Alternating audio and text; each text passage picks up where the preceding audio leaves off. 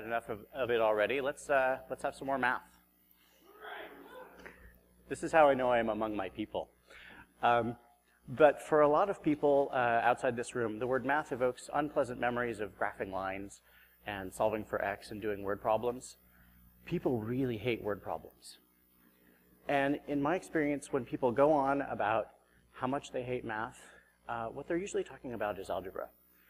That was certainly my experience. I dropped out of high school in my junior year, and I cannot tell you how happy I was not to have to fight with my algebra teacher anymore. But fast forward 11 years, I went back to college to get a computer science degree. And while I was really excited going into this to learn more about programming, I was really not looking forward to all of the math. Because as far as I knew at that time, algebra was math. Turns out, algebra isn't math. Or rather, it isn't all of math. To use math to make my point about math, algebra is a proper subset of math. Portion of this graph that resembles the Death Star, 100%. Math has all this other cool stuff in it, like Fibonacci spirals and fractals and hexaflexagons and graph theory. Discovering graph theory was the point where I started to think that maybe math could actually be fun. It was also one of those things along the way that led me to realize that math is a language. And algebra is just the grammar part of that language. This is not to belittle algebra. If you don't know the grammar of a language, there's almost nothing that you can say in it. But once you've mastered grammar, you probably don't give it much more thought after that. Believe it or not, that actually brings me to the title of my talk, Fluent Refactoring. I'm a big fan of the Ruby Rogues podcast, so I'm going to channel Josh Susser and define my terms. Starting with refactoring. Here's a definition I grabbed from refactoring.com. A disciplined technique for restructuring an existing body of code, altering its internal structure without changing its external behavior. I have no doubt that every word here was carefully chosen, but there are a lot of them. Here are the ones that I think are the most important. If we drop the rest of them, we get a technique for restructuring code without changing behavior. And I think this conveys the same information as the previous one with fewer distracting details. And to me, that really is the essence of refactoring. It's about making your code tell a clearer story with fewer distracting details. Speaking of distracting details, one thing that I've noticed about refactoring is that it has a lot of jargon. Between experienced practitioners, jargon is used to express complex ideas very concisely. But to a newcomer, jargon can be very intimidating. And just as there are people who have math anxiety, it's been my experience that there are also developers who have refactoring anxiety. In an attempt to make refactoring a bit more accessible and approachable in spite of all of this jargon, I would like to propose an alternate definition of refactoring, which is a language that describes ways to make your code suck less. Not suck, just suck less. Because if we think about refactoring as a language, then it becomes natural to talk about how people learn that language. Speaking of which, I owe you a second definition for fluency.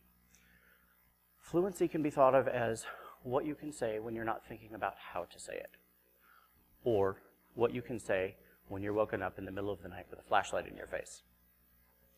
Really, both of these are talking about how you behave when you're under stress.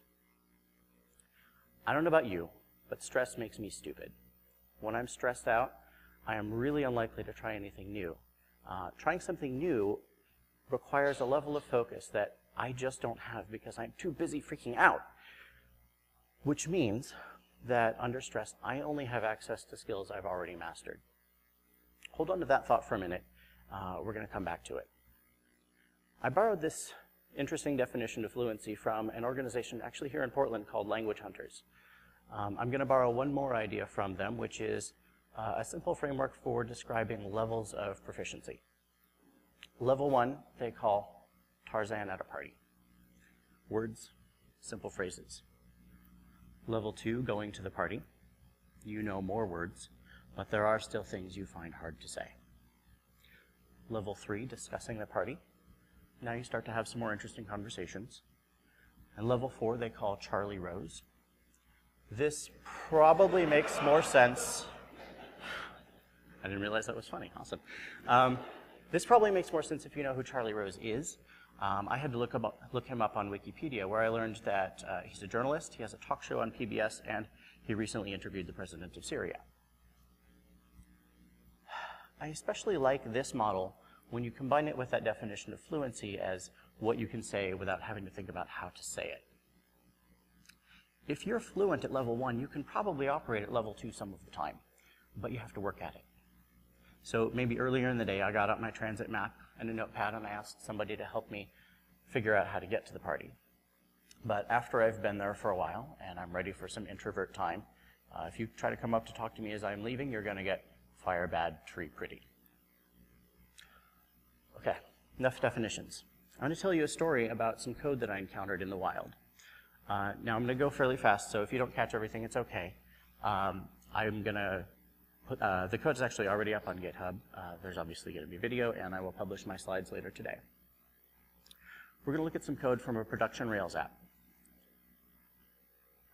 I got permission from its owner to use it in public, as long as I changed the details. So we'll just say that this is from a cable company, and it's used to schedule installations for new customers. I also want to emphasize that I have a lot of respect for the developers who wrote the original code. It's very easy as developers to sit down and look at some code we didn't write, throw up our hands and say, this is crap, I can't work with this. Personally, though, I find it much more useful and interesting to ask, what does this code have to teach me? I realize that makes me sound like a saint, and believe me, I'm not. It's really hard for me to get to that place of compassion, especially when I stumble unprepared onto code like this.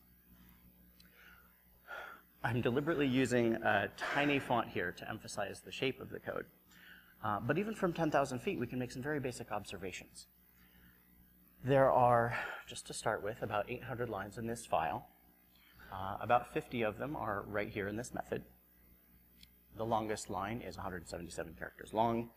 The indentation ranges from 4 to 16 spaces. And that indentation comes from nesting various control structures. We have this audit trail for a method that takes a block. There's a couple of begin, rescue, end thingies. And there's a whole lot of if statements. Head exploding yet? I have a theory that once code reaches a certain level of complexity, it tends to get worse and worse over time. If it's hard to understand everything that the code is doing, a developer who's working under pressure is going to make the smallest change that doesn't obviously break anything. Run the tests, if there are tests, and if they don't take too long. They're going to breathe a sigh of relief and ship it. Unfortunately, each of those individual episodes is going to leave the code that much more difficult to understand, and over time, you wind up with a controller that has 800 lines of code. I've been working in Rails for 7 years, and in that time, I've seen a lot of controllers turn into junk drawers, but at 800 lines, this thing isn't just a junk drawer. This is an entire cabinet full of rusty cheese graters and broken dreams. And my first instinct on seeing something like this is to clean all the things.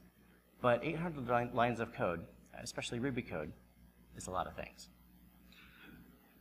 And so I have to manage my energy. I may not have the time or the brain power to deal with the whole mess at once, but what I can do is make the job smaller.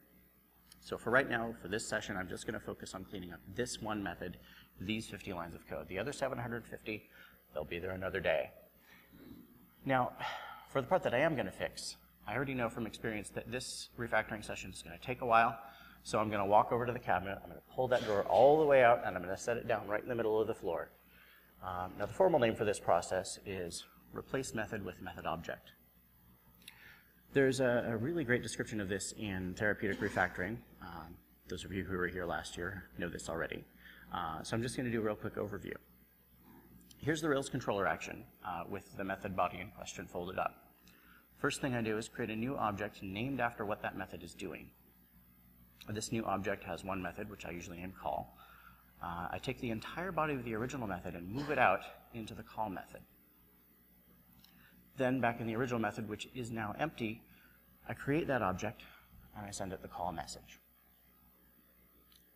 So I run the tests, and every single one of them raises a no method error because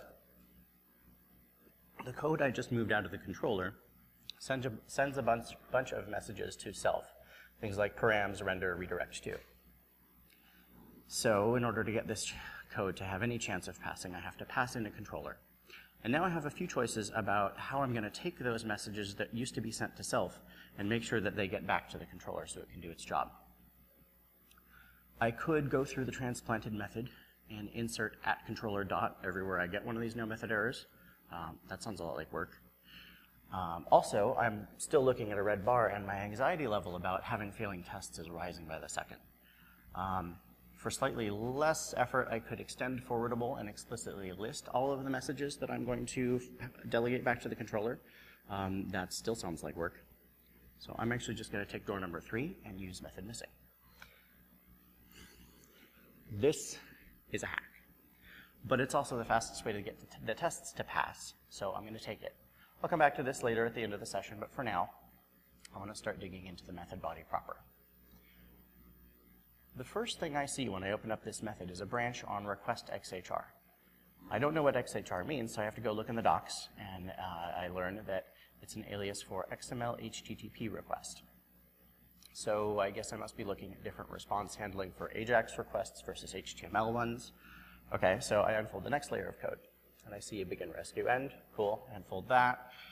And if the installation is pending a credit check, we render some JSON and return. Hey, I know what this is. This is a guard clause.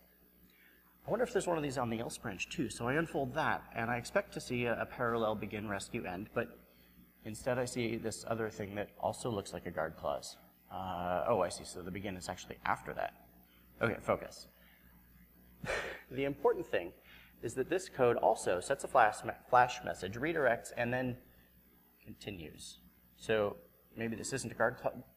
Who writes this crap?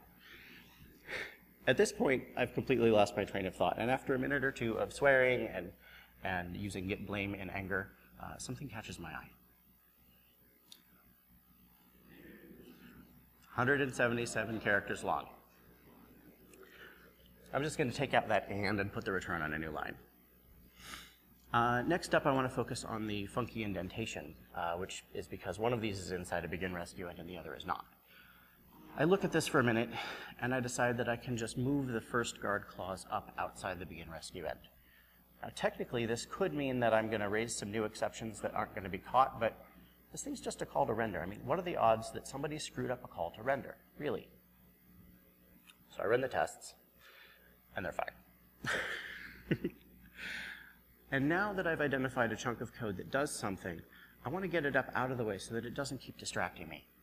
I'm actually going to make a copy of that entire branch on request XHR, and then I move each of the guard clauses up into that branch so that I can fold the whole thing up and not think about it anymore.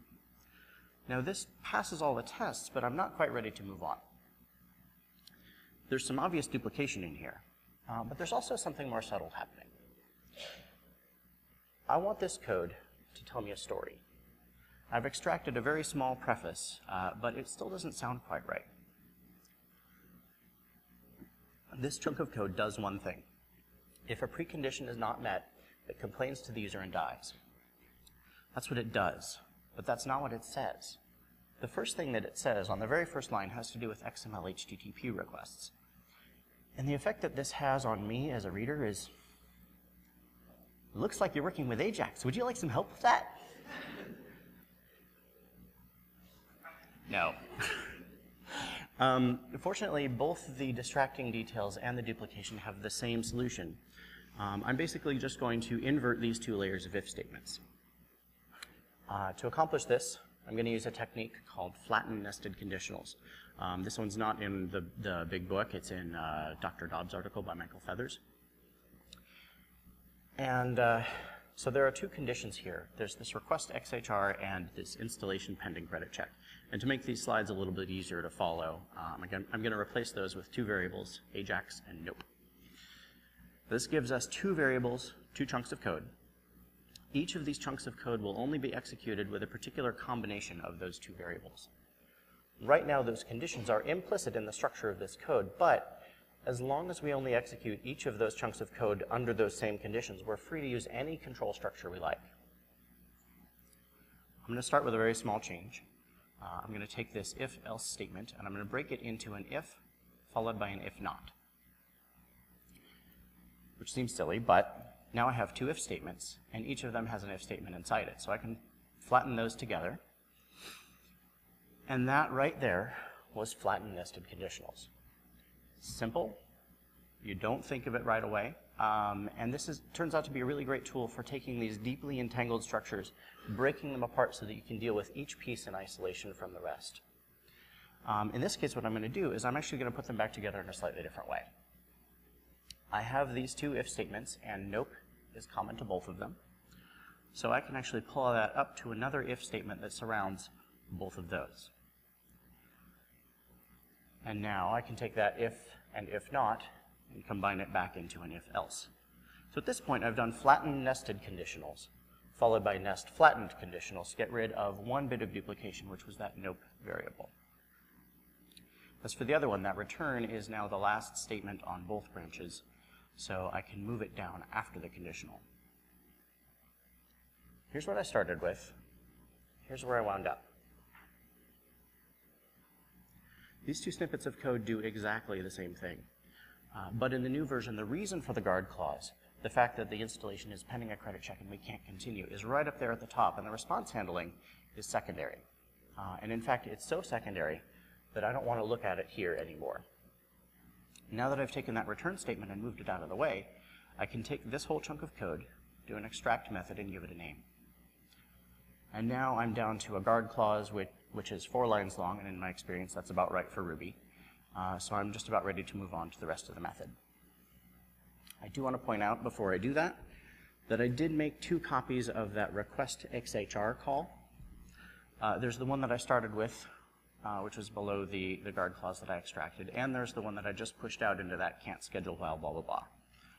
At this point, I'm not quite sure what I'm going to do about that duplication, so I'm just going to go with it. Leave it there. And I swear I put this slide in before I saw Carrie's talk. As I kept working with this code, I used the same tactic again and again, which is to take that annoying call to request XHR and push it down just one level of indentation. And as soon as I got it down by itself to where I could fold it up, I would take that thing and I would extract it out into a new private method. I'm going to skip the play-by-play and just show you the before-after on the original method. Here's the before. Here's the after. The code on the left is about 50 lines. The code on the right is about 20 lines. This is still more complex than I'm really happy with, but I can just about hold all of the details in my head as I read through it, so that's an improvement. The thing I like most about this method, though, is what isn't there. That request XHR is nowhere in sight. Of course, the way that I got it out of this method was to extract it into a bunch of other methods, so let's go see where it went.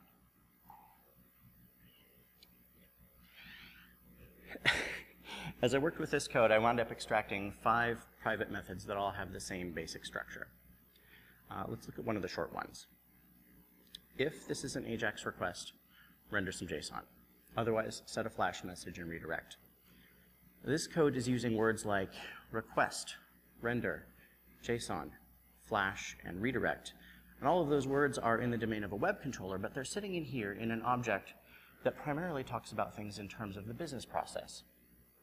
This seems like a good time to mention a thing called the single responsibility principle.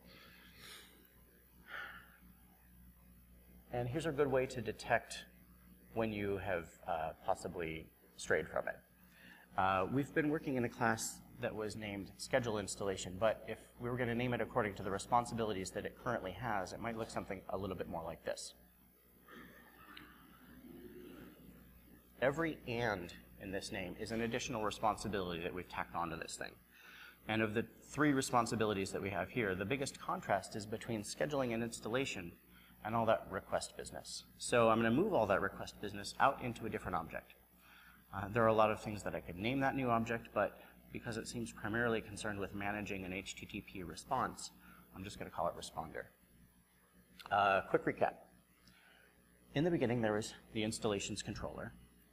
Then I extracted a method object called schedule installation. Schedule installation still had all this code that thought it was in a controller, so I had to pass those things back using method missing. And now I'm going to introduce a responder object into this chain. The responder's job is to bridge that gap between the domain of the web and the domain of the model. Schedule installation is going to do its thing, and when something interesting happens, its job is just to tell the responder, hey, something interesting happened, go figure it out. It's up to the responder to figure out how to present that information in the context of the current web response, either by rendering some JSON or by setting a flash and redirecting. And for right now, this responder is going to use that same method missing hack to forward messages in itself back to the controller. And the reason it's going to do that is I'm just going to take these methods and cut and paste them from private methods in schedule installation, and I'm going to move them into public methods on the responder class. And at this point, schedule installation is basically just one method. I can take it back and inline it if I care to. And now at this point, the responder is the biggest chunk of code. So I go and take another look at that. All of the methods that I just moved out into the responder have this form. There are 5 methods on this class, and that means that there are 5 copies of this branch on request XHR. This responder has an identity crisis. It's constantly asking if it should do this thing or that thing. Fortunately, there's a refactoring for that too. It's called replace conditional with polymorphism. What we do is we take one object that knows how to solve 2 problems, but repeatedly asks which problem it wants me to solve, and I split it into 2 objects. Each of them solves one problem, and then I only have to decide once which tool I'm going to use. The implementation that I went with for this is pure brute force. Copy-paste the entire responder class, change the names. One's an AJAX responder, one's an HTML responder. By the way, that means that I now have 10 copies of that request XHR in my code. So I'm going to go add another one. Yes, this refactoring session goes to 11. But, and this is the really cool part, I used that call to decide which responder to create, and that means that I can go back through the 2 responder classes and delete all of the HTML stuff from the AJAX responder and vice versa. And in that process, I delete all 10 of those request XHR calls that were in this code. They're gone. And I think that one little bit of code, that request XHR, tells a really interesting story about the flow of this process. It started out here in the controller. I moved it out with everything else. And I kept making more and more copies of it as I started moving things around. And finally, it's come full circle back into the controller where arguably it belongs. There's a lot more to this code, but that's all I've got time for right now. Before I go, I want to give you some things that you can do to level up your refactoring fluency. And again, I swear I wrote this slide before I saw yesterday morning with the where do we go from here. If you haven't read Pooter by Sandy Metz, start with that. This book is all about finding different ways to structure your code. It's going to help you notice hidden responsibilities and give you plenty of ideas for structures that you can refactor toward. And if for some reason you can't afford a copy of this book, talk to me in person today. I will buy it for you. It is that good.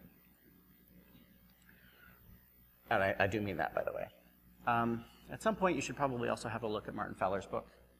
There's also a Ruby translation of it. I haven't read this one. And there's a catalog at refactoring.com. Whichever one of these you use, keep in mind that these are references. They're not meant to be read through in a single sitting. Browse through the listings, find something you like, and go practice that. I also have a few suggestions for things that you can do that, while they themselves are not refactorings, they're things that are going to make it much easier for you to experiment and try a lot of different techniques. Commit code every single... I see there's a question in the back. I will take them afterward. Oh, sorry. No worries. Where was I? Oh, right. So committing code every single time your tests pass, even if you only change one line. If it's only been 30 seconds since the last time I committed and I'm already confused, it's much easier for me to just do a git hard reset and throw the code away. It's much easier to do that often than to walk through the undo states of several different buffers and try to figure out exactly where everything was the last time the tests were passing. Just go back to a known good and you're done. Git commits are cheap, and Git history can be rewritten later. Neither of those statements is true about your time. Use the tools. For bigger messes like the code that I worked with to come up with this talk, don't merge the first thing you try. Check out a branch, work on it for a while, throw the branch away, go back to the beginning, check out a different branch, and this time try attacking a different aspect of the problem first. If there was something that bothered you midway through, start with that. If you do find yourself in this process going through and doing the same thing twice, stop and think about whether you're doing that just because you're just reusing a step from earlier because it's easy to do, or whether that means you're starting to home in on the true shape of the problem. One of the best things you can do to help yourself refactor is to speed up your tests. Especially if you find yourself spending more than a couple of hours on the same code, it's really worth going through and writing some really fast tests and making sure you have really good coverage on them. Tests are feedback. Ideally, you should be able to get that feedback in less time than it takes you to think about whether or not you should run the tests. Half a second is about right. One last time, go watch Therapeutic Refactoring. It's a great talk. Katrina covers a good technique for writing fast characterization tests that's well worth it. And at this point, there are just a few slides between you and lunch. There's the obligatory we're hiring slide.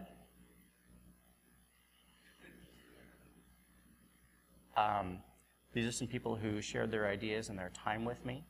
Thank you, Kirsten. There's a link to the code if you would like to go and play with a big, ugly mess yourself. And there's my contact info. If you have any questions, please come find me. Don't let the hat and sunglasses put you off. My eyes are fairly light sensitive, and these just help me not get as many headaches. Really, though, if you can't tell by now, I love talking about this stuff, so please come and talk to me. And with that, thank you.